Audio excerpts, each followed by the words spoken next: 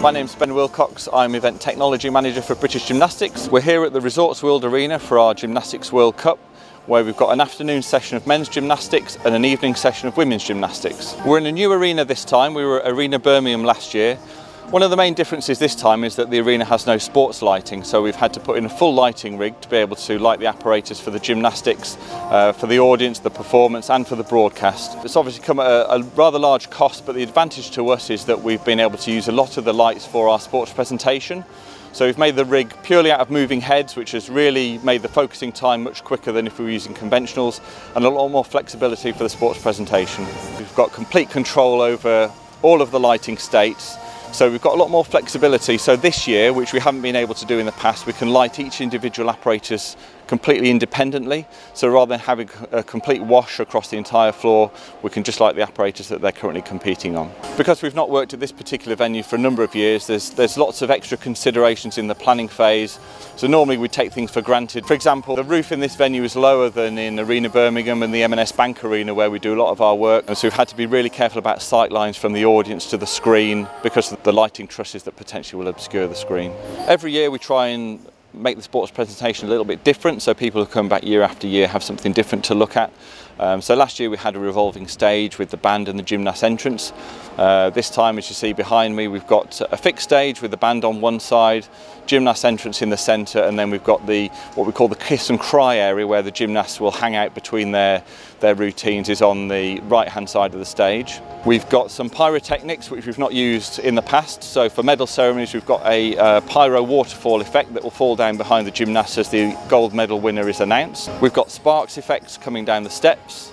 Because of the pyrotechnics that we've got mounted onto the truss behind the gymnast, this time we've had to make some special planning to make sure that all the safety distances are adhered to, so there's no risk to anybody.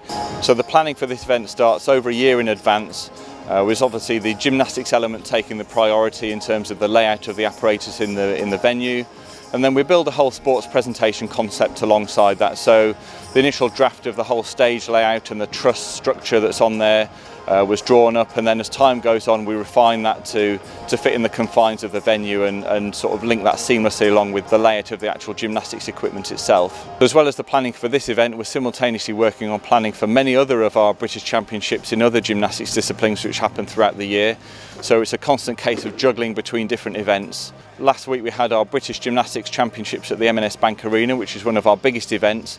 It works in a slightly different way because at that event there's a lot more gymnasts and less opportunity for sports presentation, whereas this event it's a small number of gymnasts, so we can spend a lot more time on the actual presentation element of the event. We try and work with the same suppliers year on year wherever possible, because we just find that that helps a lot with the planning phase, that people have worked on the shows before, they know the challenges that we have to deal with and how to overcome them. So we've worked with Novum AV on the sound and lights for many years, so we work really well as a close team on the design, and they'll put design ideas forward to us which we can incorporate in the final show. This year we've got ADI supplying the LED screen. We've used them for a number of years in the past at our major championships like the World Championships in 2015, the Europeans in 2018.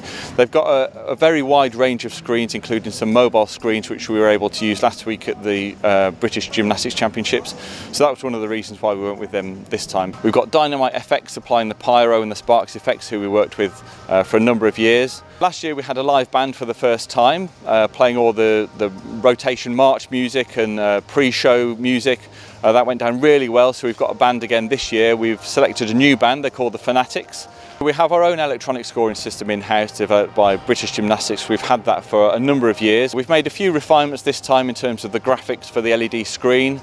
So we've got a whole new set of graphics templates. Sometimes new rules are brought in by our international federation, so we need to keep the system up to date. Alongside that we have a mobile app which receives scores directly from the scoring system, so any member of the public anywhere in the world can view the scores live on a mobile device. Those scores go directly into the host broadcast system, so they get sent to BBC to put on the TV graphics. My name's Gareth, I'm the Digital Production Manager for British Gymnastics. My role at the major events is to help with the content side of sports presentation, and I also look after the broadcast and live streaming elements. So it's been quite a challenge for us this year because we've had an extra event to deal with, and we've had a really big event last weekend in the form of the British Championships.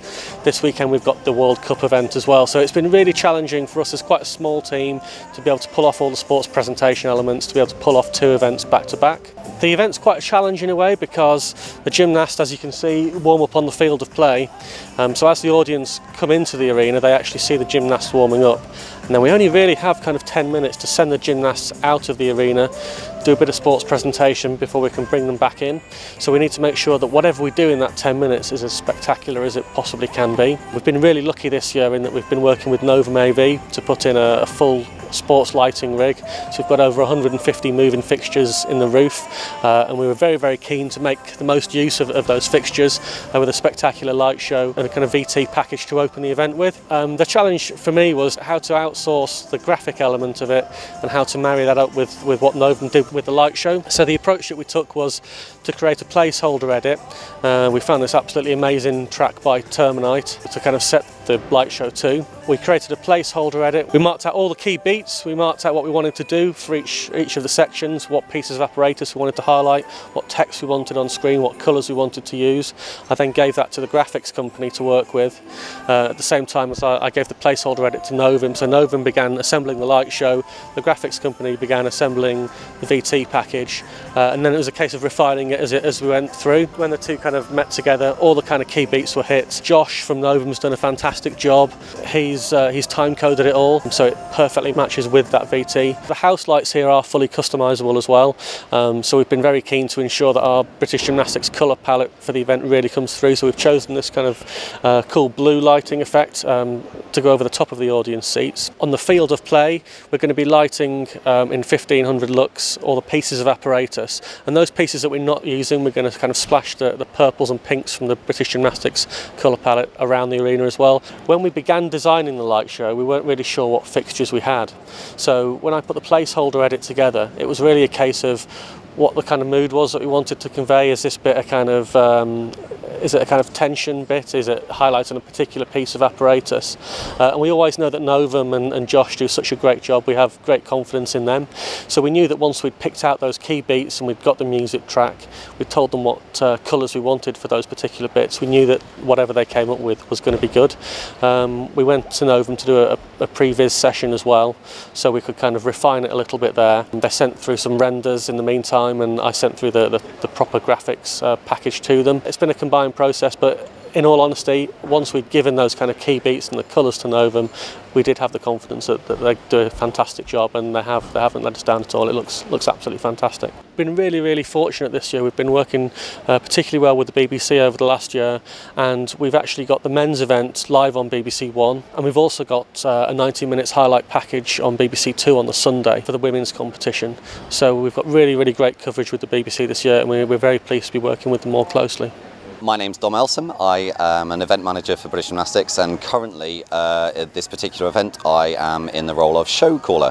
So I'll be telling everyone what to do and when to do it. So the role of show caller is relatively difficult, and I would imagine that to the most part people turn up a couple of days before, they look at what it is that they're going to be delivering from a plan and then look to deliver it. We try and have tried in the past couple of years to make it a slightly more dynamic process where I'm involved in the production and involved in the ideas and what would work, what wouldn't work, and make sure that what we are putting across is deliverable. It's not a case of we come to site and we can't do that, it's impossible.